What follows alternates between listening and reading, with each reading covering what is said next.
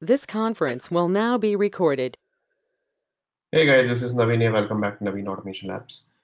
So today I'm going to start a new series that is some more important and more advanced interview questions for Java because I see a lot of people they are struggling in Java and these are the basic. I mean, you go everywhere in either in good product company or maybe in your first round or second round, people are asking about these basic questions, right? So the questions like how will you find out array-based questions, string-based questions, the duplicate words in a particular string, anagram numbers, and all those things. So if you remember, a few months back, I started one series important Java questions like prime number, Armstrong number. Okay, such numbers we have already covered. Now let's take some more advanced topics. So today I'm going to take how will you find duplicate words in a given string. So the requirement is like this. Let's see, I'm simple writing that hey, Java is Java my okay, Java is something like this. Java is Java. Best language is Java. So we can see. So I'll pass this particular string and I'll want output like this. How many duplicate words are available? So let's see, Java is coming two times. Sorry, three times. One, two, and three. And we have one more word. The word is. Is coming two times. One and two. Right. So if a particular word is coming more than one, then I want to find out the duplicate words. Right. Hey is not a duplicate word. It's coming only once. Best and language is also not a duplicate because it's coming only once. So I have to find out the duplicate words in a given string. It's a very quite popular interview question. To solve this problem, we will be using the concept of hash map because without hash map, it's really difficult to solve it. So we will use some string manipulations as well as hash map. So I'll do one thing. Let it this main method, let it be like this. I'll create one generic method and this particular method, I'll make it quickly. Let's see, public static void, and my method name is find duplicate words. And then this guy is saying that okay, you give me the string and I'll find it for you. So let's see, this is my my string is okay. So this is my whatever the input string that you are passing, right? So as a string parameter we will pass and we will manipulate this particular string and we will find out what exactly the problem. So when we call this particular method, let's see, find duplicate methods, we will call it and then we will pass, let's see, this particular example, something like this, right? So we'll be call this particular method and we will pass this string over here. And then how will you do that? So first thing is, guys, first I'll do one thing, I split, okay, this particular string. So we know that how to split. So input string dot split method is there, and on the basis of what? On the basis of one space. Why? Because every space is there like this, right? So a split method will return what? This is a split method, it will give you one string array. So I'll store inside my string array. Let's see, this is the words array is equal to this, right? We all know what is the right split return. And once this is done, what exactly I'll do? I'll create one hash map. So simple create one hash map. Okay, so how to create it? So in this particular hash map, I'll tell you why I'm creating hash map. So let's create one hash map with the help of map interface, and I'll my key will be in a string. So I want like this. This is my key is a string and number of repetitive words. So the count of those words. So this will be an integer. So I simple write a string comma integer, right? And let's say this is my word count is equal to a new hash map string comma integer like this, and I'll import map and hash map.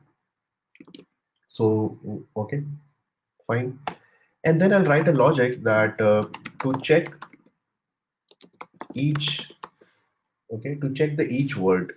So what if the each word in given array, Okay, so what is my array? In this particular array, I'll keep checking if it is available.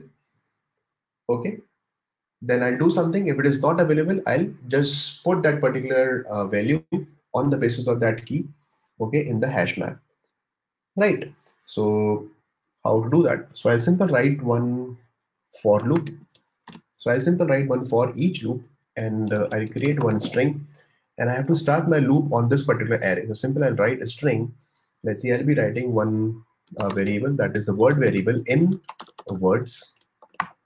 So I'm not writing int I equal to 0. You can write it like this also, int I equal to 0 up to words dot length and then I plus plus. So simply I'll write like this also, a string word inside this particular words. It means this word is the main I equal to 0 like this, right?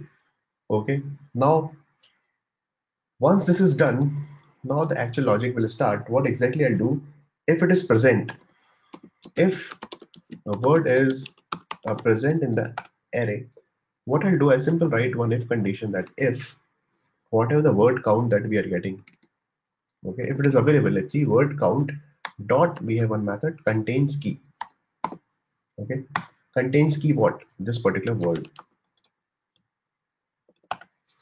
Okay, if it contains, then what do you want? If this particular contains, then word count dot put method, we will, okay, add the value dot put what? My key will be whatever the word that you are getting, this particular word. Okay, let's see, the key will be hey. Okay, and then the value will be what? You simple whatever the value that you are getting, if it is already available, it means you just increase the counter, okay, by 1. So what I'll do, I simple say this is my word count, okay, and dot, you get the word, this is my word, and then simple increase the counter by 1 like this, if it is available, right?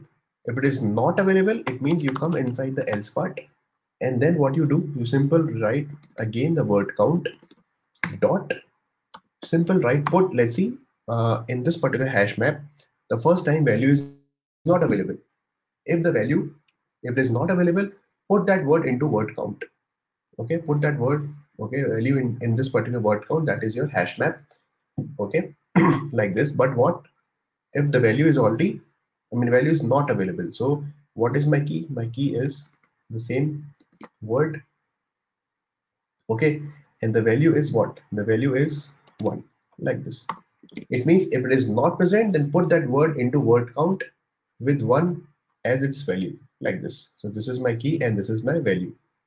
Okay, if the value is not available inside the hash map, and then my for loop ended over here. Okay, now if the value is already available, let's see, if contains key, it means I just simple increase the value by 1. It means, let's see, Java is already available. Next time Java is coming, it will check, okay, Java is already available. It means increase the, okay, the increase the availability counter by 1. So this is my availability counter, and then increase the value by 1. It means Java is coming 2 times now.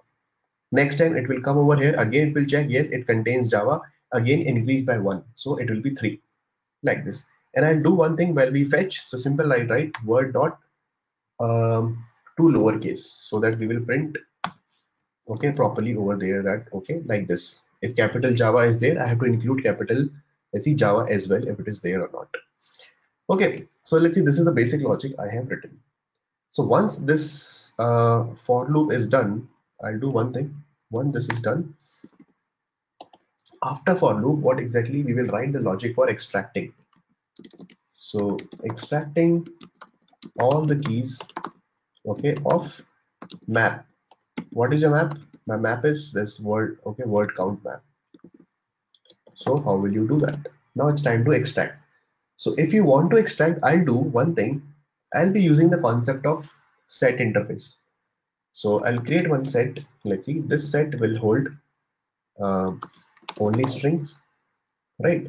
And let's see, I'll create something like this, words in string is equal to, and then whatever the word count is available. Let's see, this is my word count, the map dot, what I'll do, I simply write key set.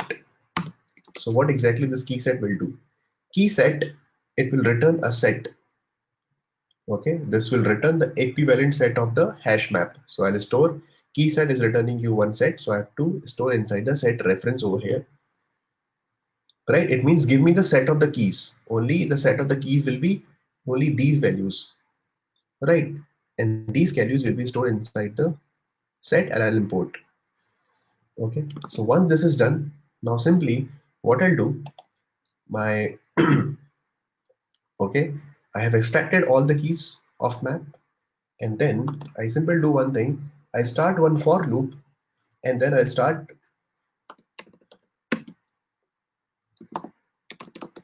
loop through all the words in word count, whatever the word count is there, like this. So I'll start a for loop. Now again I'm using the for loop, okay, where in this particular, okay, word in a string.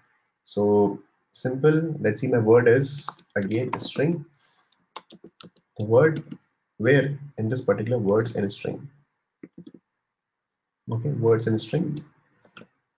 And then I simply say one simple logic that if the word count is greater than 1, right?